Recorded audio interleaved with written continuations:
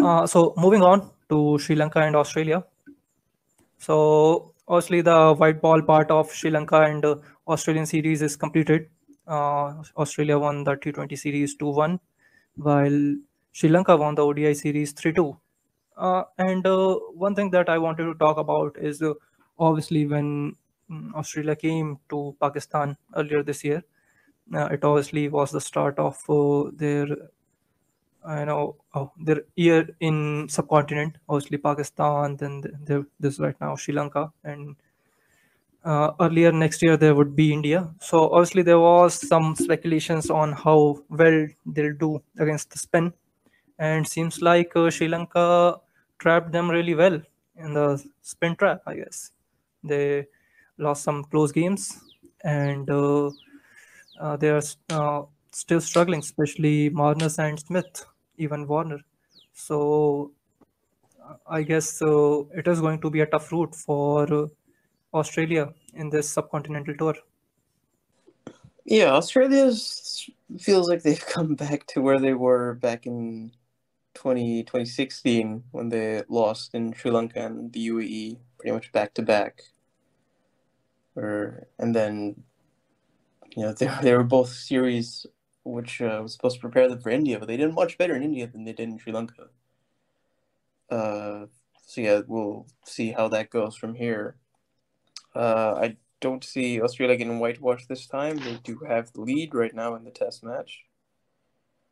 Even though they lost the ODI series, I don't think they're too hung up about it.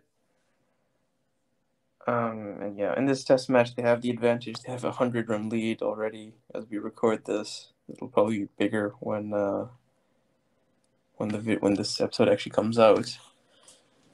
And yeah, still another test to go after this too. Yeah, yeah, this is kind of a thing that we have seen with Australia recently. Like, there's a different version of Australia every time, to say the least. Like you said, they kind of got defeated in Sri Lanka and UAE rather easily, and then did well in India. Similarly, as we saw last year, they lost in West Indies and Bangladesh, and suddenly won the World Cup in UAE. So I think there is that thing, despite we seeing them not doing well against the spin, and probably, uh, you know, they are doing really well in this red ball series against Sri Lanka, and they have done well against Pakistan, I want to say, but ultimately we know the pitches weren't that conducive ultimately.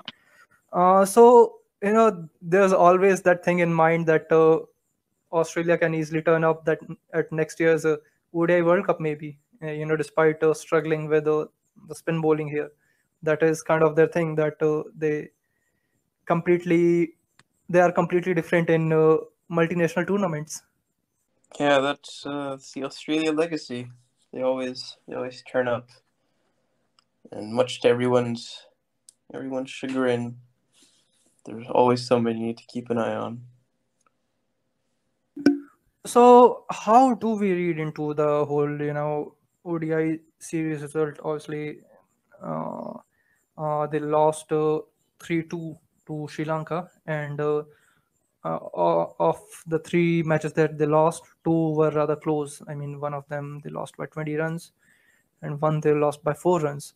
So obviously they were close games ultimately, and their team is more or less what it should be, minus two or three players. So what do you think would be going through their minds right now, despite as we have talked about that they are kind of the team that turns up ultimately, but obviously there's this pressure, and I say one day World Cup in India is kind of a different thing. As you saw them in 2011, they were not as dominant as they used to be, in their previous three World Cups. And even in England, they were kind of struggling a bit in 2019.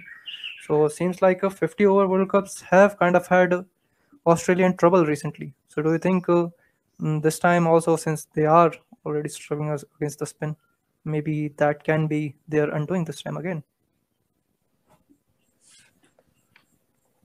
I think they'll be fine. I don't think they'll be too hung up about it because they did lose some close games in that 3-2 series loss, and just like in general, the whole atmosphere of the series where it almost felt like Sri Lanka was fated to win based on what else is going on in the country right now and how badly they needed this. I don't think they'll be too worried that they lost this. And again, there's a year and a half, not a year and a bit to go for the World Cup. They have plenty of time to prepare. They're going to be playing a lot more ODIs in the next 15 months. I don't think they'll be too worried about this. Actually, I wanted to move our attention to a certain game in this series. That was the third T20, where Sri Lanka chased down 59 runs of the last 3 overs to win. This is the highest amount of runs scored in the last 3 overs in a T20 chase to win the game.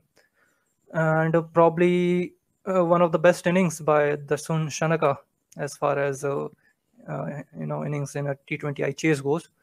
So I think Sri Lanka has grown really well in multiple formats. Obviously, they have some talented players. And how did you see that win? I mean, they had lost the series already, but it seemed like that win was kind of the one that brought them up when they were down. Yeah, it's a very important win for Sri Lanka. And like, I don't want to keep banging on about context.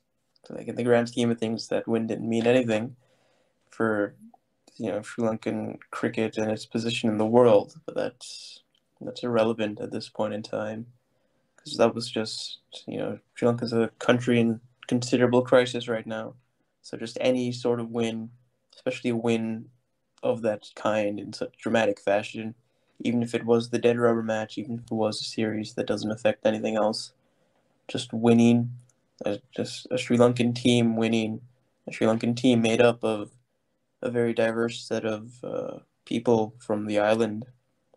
Just them being able to beat Australia, which is a team Sri Lanka really likes to beat, probably up there with beating England, beating India for the teams they like to beat the most. Just being able to do that in front of a packed home crowd at a time when the country needs any win it can get, that's huge. And context be damned, that's all the context you need. Yeah, and this is the thing. I think sometimes we forget about what the game of cricket ultimately is. I mean, as I told you, the human factor is probably the most important factor in the game of cricket, and I think that comes in really well here because the fans, the players, anyone who is involved with the game is ultimately a human, and right now, probably I'd say every Sri Lankan is feeling the pain of bad governance or inflation or anything that is hurting them right now. There's a lot of things on them, especially. So I guess so. This is the kind of win that brings that human factor into the game. Uh, makes uh, uh, makes you remember all those times. Not obviously the magnitude of it might not be as big as a World Cup final victory or any other big win, but ultimately it is what makes. And I guess that is the game's ultimate goal, to entertain people and